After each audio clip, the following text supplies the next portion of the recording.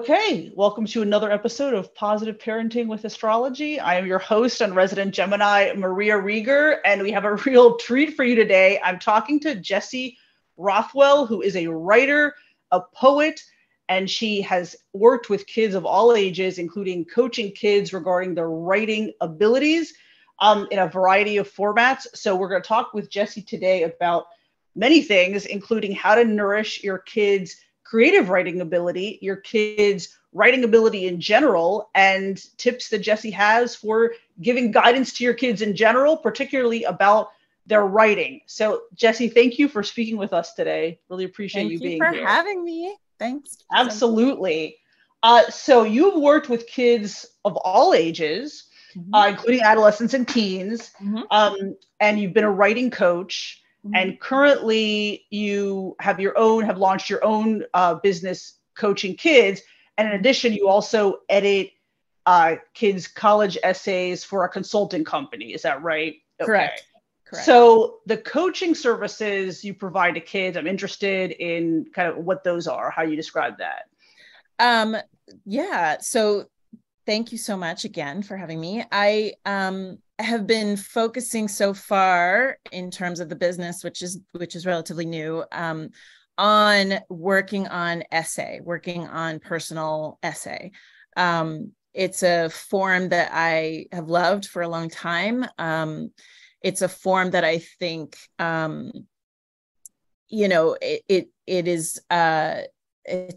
it's a nice size form, and I think that for me, what happened is that from a very young age, I was always very introspective. I always felt like I wanted to examine everything and make sense of it through writing. That's how I processed. It was how I made sense of the world and myself in it. I was pretty introverted as a kid, and I spent a lot of time digging into myself and the world in terms of in writing.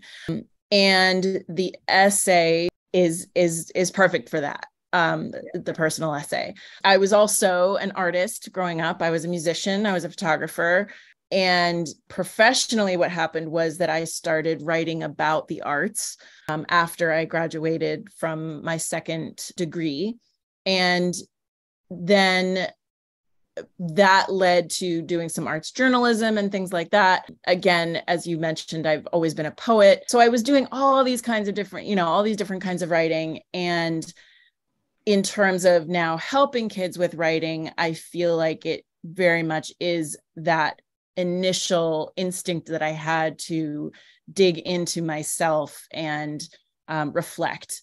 And I think that that's something that kids today especially aren't being taught and allowed to do in a real way. I think, we have all of these things they can, run rings around me in terms of their technology use, but can they really talk about what matters to them and what, how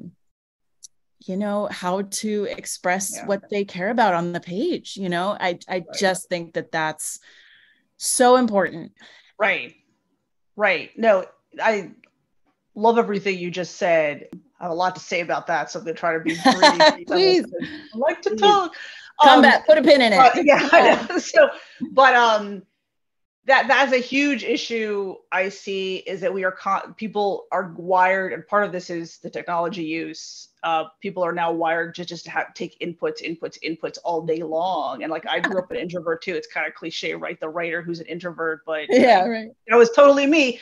Very internally focused, very comfortable with my own company. Didn't need outside stimulation. Like to be alone and read and think about things and do some writing and some journaling, all that stuff. Yep. And that's what I love about your work that you do, is helping kids do that, which is so it's not really consistent with how society is wired today. And like the screen addiction and all this stuff. And the screens, I'm not saying the technology is all bad, but in moderation, right? Right. But yeah, I love to see kids thinking just thinking and pondering for themselves. And one thing I always tell parents on this channel is don't schedule every minute of the kid's day. Let them have time by themselves, because they use that time. If they're bored, let them be bored.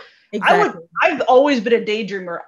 I cannot remember a time when I was not daydreaming about something. Like I've always been a daydreamer, right? Absolutely. Like that's when you're exactly, bored, I was going to say that too. Yeah. right. And that's a lot of writers. That's where their, storylines and inspiration come from. Right. So I love that. And it also sounds, as you describe, what you would do as a kid as far as writing and journaling, it sounds like it was almost a kind of a therapeutic process. That's using exactly right. Healing through writing. Exactly. And that's been the case for me when I write fiction, drawing on some of my own experiences and bringing it up and writing it and seeing it on the page is a form of therapy. So it's completely.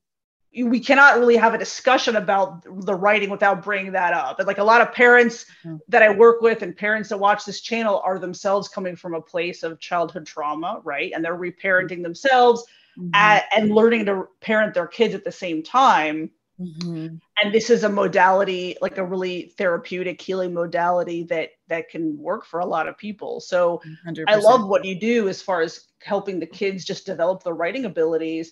Yeah. Personal essay, for example, persuasive writing, all these are excellent skills. So, I mean, that's great. So in your current business coaching kids, you'd say you're mostly coaching them regarding writing essays, other types of writing, like the whole, like what anything they're called to write. Okay. I didn't mean to cut you off there. No, you're fine.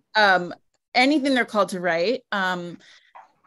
And certainly, if it's something where they need to be finishing assignments for school, like, right, I'm here to help for that. One of the things I've actually been interested in doing is helping kids prepare speeches for when they are, for Jewish kids, when they are bat or bar mitzvahed. They have to give a talk as part of that ceremony, as part of that ritual. And that talk, usually, they're sort of taking things from the Torah, and I'm not, I have Jewish ancestry and background, but I'm not a practicing Jew. However, I've attended plenty of bar and bat mitzvahs, including ones from, with people in my own family. And, it's partly that writing process of a speech, and it's partly actually getting up and doing it. So all I'm saying is it can be at any stage of development, and it can be sort of any form of personal writing. I think the key is the personal writing. Right. And it's exactly what you say. It's therapeutic. Right. Or ideally it is. It doesn't have to be. And I think, with regards to leaning into the college application essay, right, which is kind of where I've been leaning into, there's so much pressure, right? There's so much hoopla and fear and anxiety around it, right? Because it's this thing where oh my God, this is the rest of my life. And first of all, I want to disavow people of that. Like, college is a stage and it's an important one, but it's not the rest of your life. And anyway, that's a whole other discussion. But in terms of writing that essay, there's a lot of anxiety, and I want to be here to make that process not necessarily all fun, but, stabilizing and a growth opportunity, not just trying to rush through it and, what's the word? Like, white knuckle it, right? Like, I want to make it a place where they can be empowered and grow. Right. And that's a great lesson, because it's like, you can tell kids, this is hard. I get that you have anxiety about this. That's okay. You can do hard things, right? You can do this, even though it's hard, you can do it. It's not be all and end all, obviously. And a lot, I live in the DC area. It's a hyper competitive area. And I can see a lot of kids, the kids are having anxiety earlier and earlier, right? And my therapist told me, anxiety, more people now have anxiety, are diagnosed with anxiety disorder than depression. And in this country. I'm not surprised. So, look at the last 3 years, right? Like, the pandemic that hasn't helped. And I mean, it's just a crazy shit show. Right. So, to a kid, to a teenager who, they don't have the perspective of an adult yet. So the college essay to them is almost like this make or break thing. Exactly. Right. And if they're getting pressure from the parents or, guidance counselors at school or teachers or whatever, then it's even worse. So I tell parents are like, well, they have to take this seriously. Yeah. But at the end of the day, it's their call. And if they, are just going to throw it together or not give it the importance that you, the parent, want them to give it, that is really not your call at the end of the day. So, I mean, that's kind of how I deal with that question when parents ask, well, they need to do this and it's important. Yeah, but they're 16, 17, 18. Like, I mean, if you're doing everything for them now when they're that age, how are they going to survive in college? Yeah. So that's the thing. In a hyper-competitive atmosphere like where we live, it's the odd parent that can do that and be like, you know what? I'm not going to helicopter. I'm going to let you do this, let you handle this. I know it's hard. I know it's probably giving you some anxiety. You can do it. Whatever happens will be okay. Whatever you write will be okay. And, you will do great. Boom. Like, be supportive as opposed to here's what you have to do. And why didn't you do this? I see that a lot. The kid coming to the parent with questions and the parent taking the opportunity to criticize. Well, you didn't do this. You didn't do this. You didn't do this.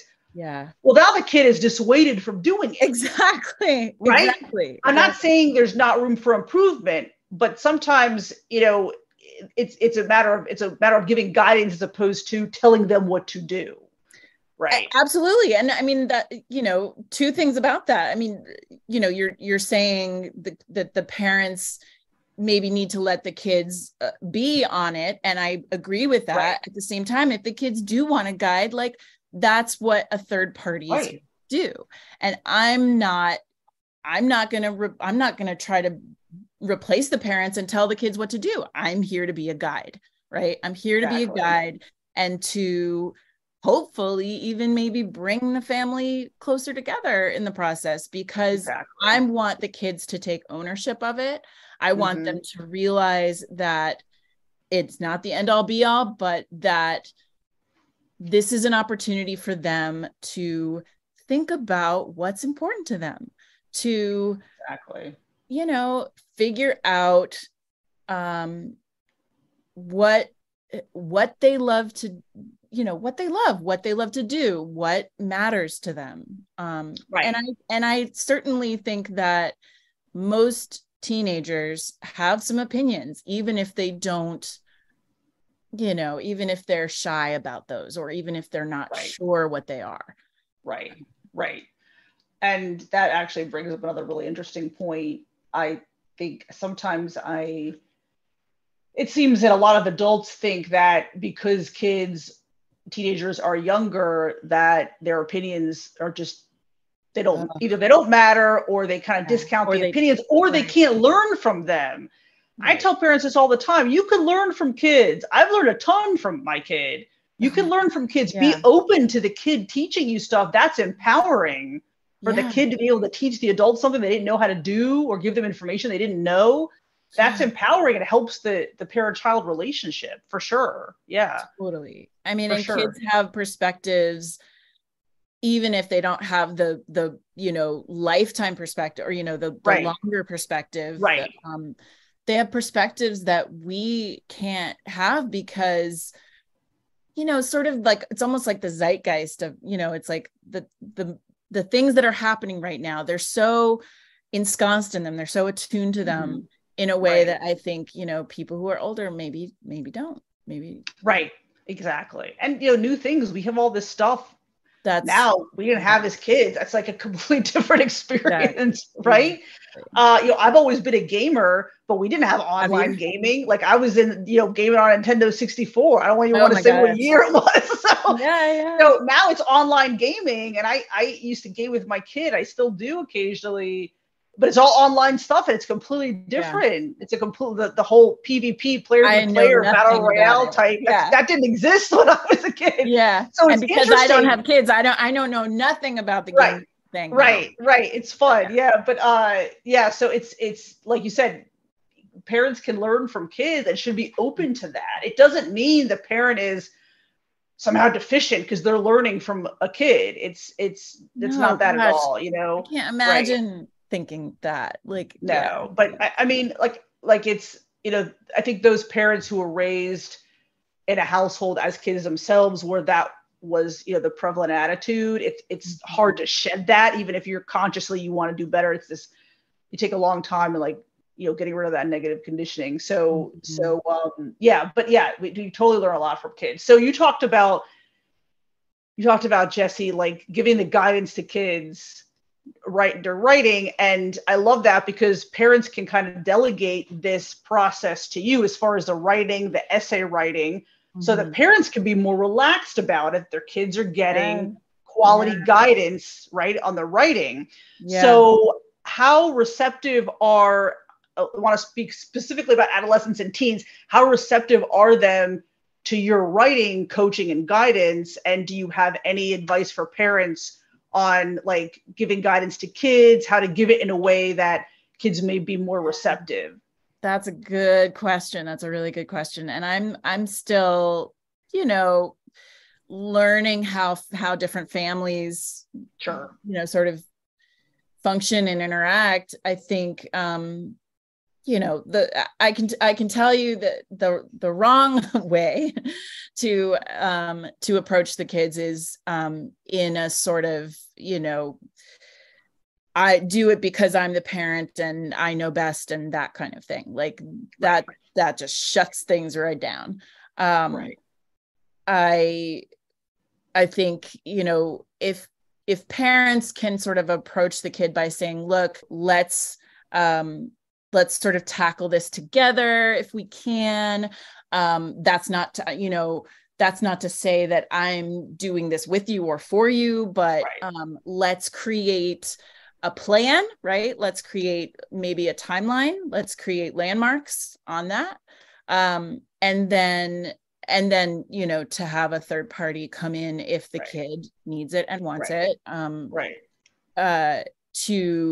to actually develop the story, right? And in terms of the essay topic, there's a lot out there about with regards to the college essay topic. There's a lot out there saying, it should be about this thing or not about this thing. There's like so much conflicting information.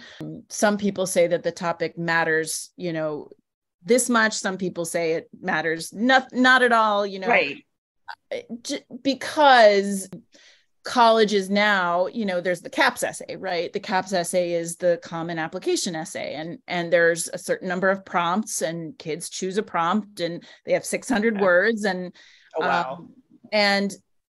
and so you can imagine that with 6 or 7 prompts and umpteen thousand applications, many thousands of kids are writing about the same things, right? I mean, they're responding to the same prompt.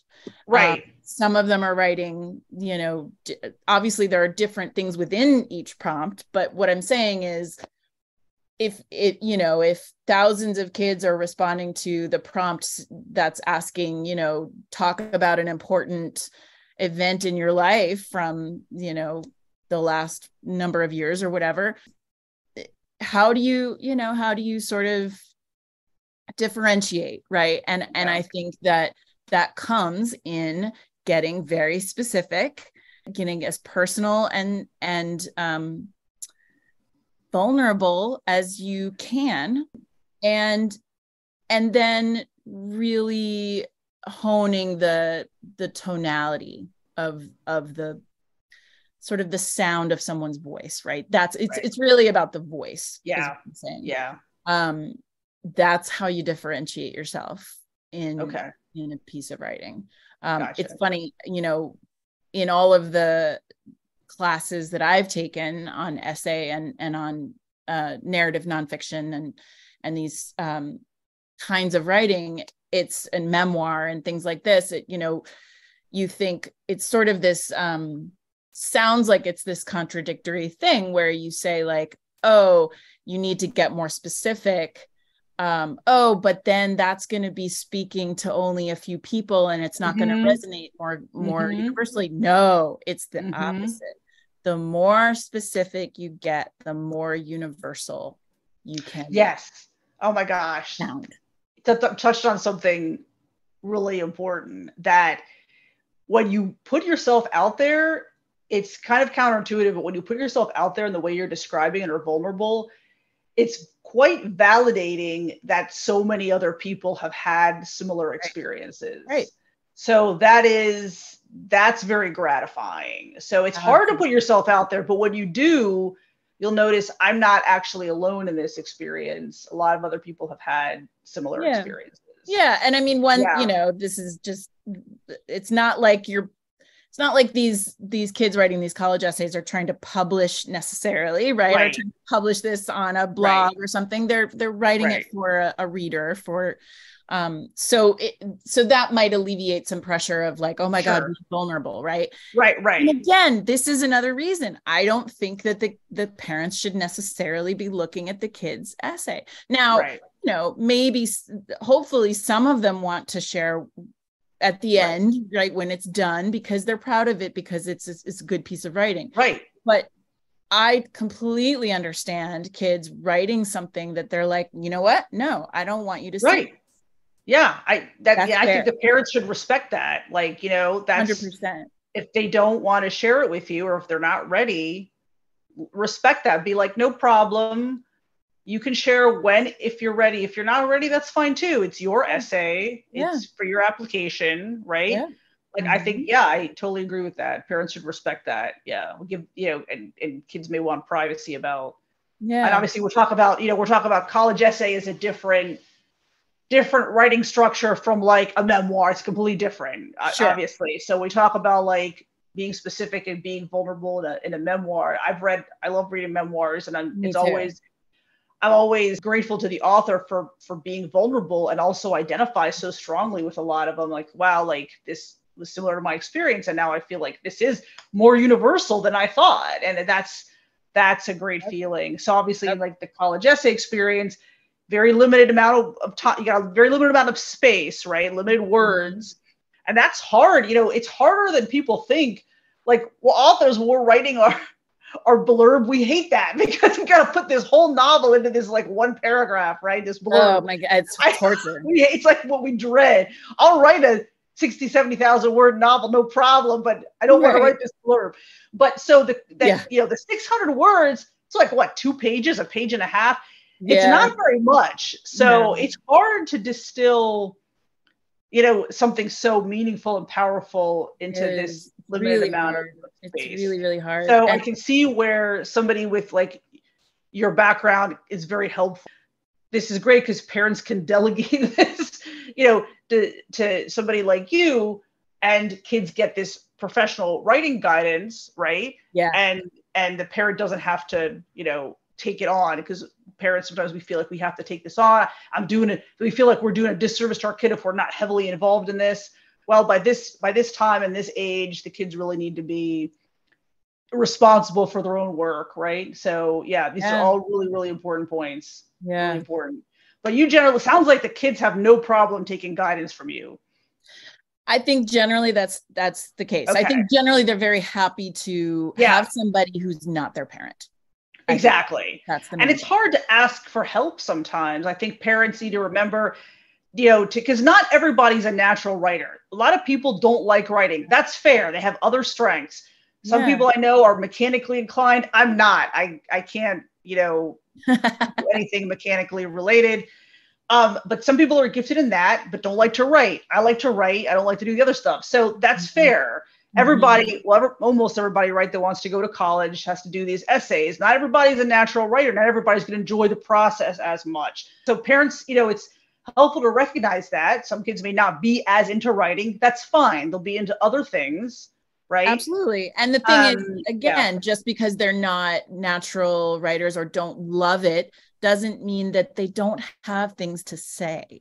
Exactly. And they can't get that out for this purpose, which is still how it goes. Yeah, that's all really good stuff. Yeah, it's really good. This is all really good for parents to hear, especially parents of adolescents and teens going into that process where you're getting ready for college, and not just college, you're getting ready to send your kid out into the world. And obviously they're still going to need guidance from you.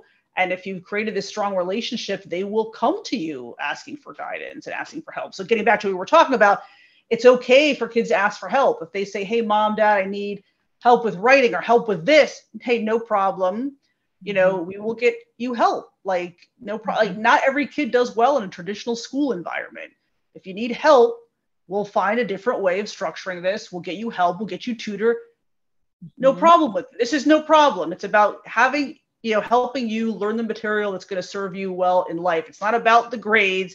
It's about helping you learn this stuff because it will help you later in life, in the end. So really, really good points. I have to ask you, Jessie, you've given us a lot of information about like essays and writing a good essay, especially for college. Is there anything else you want to share about college essays in particular? Because I'm sure I'm going to get that question as far as what makes a good college essay. This is obviously in your opinion. You're not going to speak for all admissions. Definitely not speaking for all admissions. Your opinion, what makes a good, college essay that stands out and that, shows a personal side of the applicant? It's hard to generalize about that. I think, I'm not going to say it's, about such and such a topic, or again, that kind of goes back to, I was sort of saying, some people say these topics are good, these topics are off limits. Like, I'm not going to say that. I will say that my predilection, I really love reading things that are not necessarily sort of big, sweeping stories about the most important moment of my life. Like, that's fine. And that can be really powerful. But I love finding this sort of beauty in the mundane. I love, finding those little moments that we might or might not really recognize or notice generally, and sort of capturing one of those moments and bringing it out, and sort of then again, this goes back to the hyper specificity, getting really specific about some small thing and what, sort of imbuing that with bigger meaning. Right. I can think of all kinds of examples that aren't college essays, but I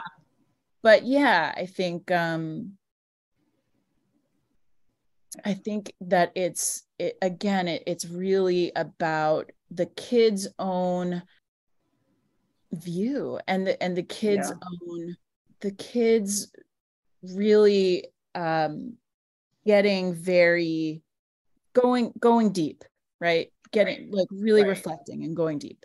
I love that.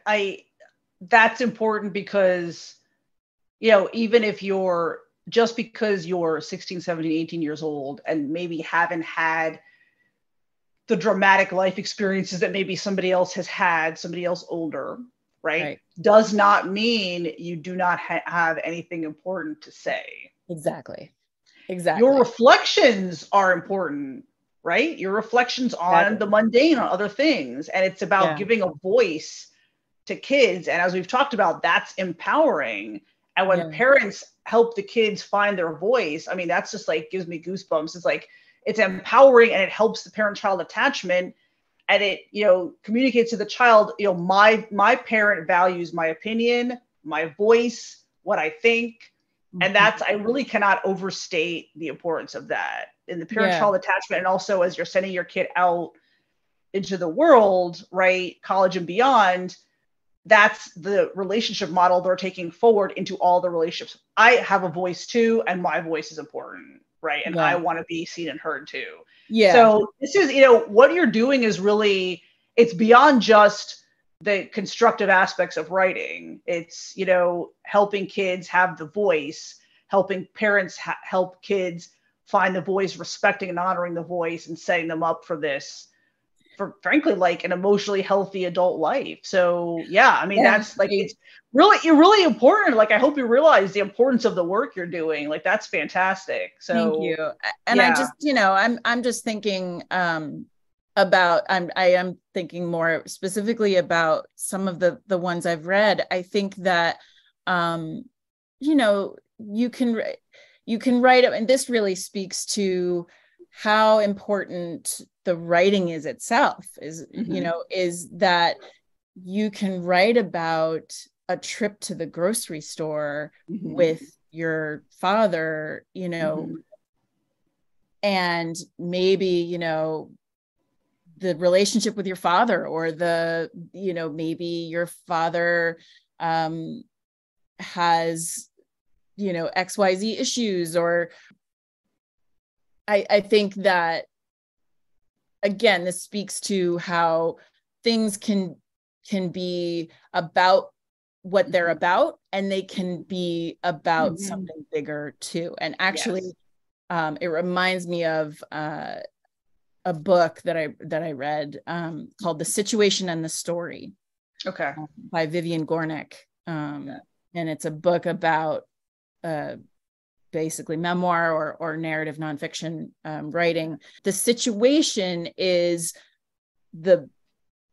what moment we're in and what's happening. The story is the bigger context and meaning.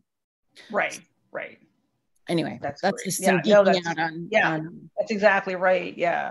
So Jessie, you're going to share with us kind of an example of this kind of finding meaning in everyday stuff. So this idea that kids to write a good essay, including a good college essay, they don't have to write about something earth-shattering, right? So let's hear the example you got. Exactly. So I mean, again, I've read dozens and dozens of essays. There was one in particular that sticks out because it really was this example where the question that the student was asked was about talking, the prompt was talk about how you express your creative side, right? And of course, that prompt really speaks to me, but that's just a personal thing. Like, that's a prompt that I would have been excited to write about. By the way, I was totally the kid in high school who was like super excited to write my college essays, like the only one, right? But this girl wrote about blogs. She wrote about writing, and she wrote about, the idea that writing can be really frustrating, but when something clicks, it can really, really click.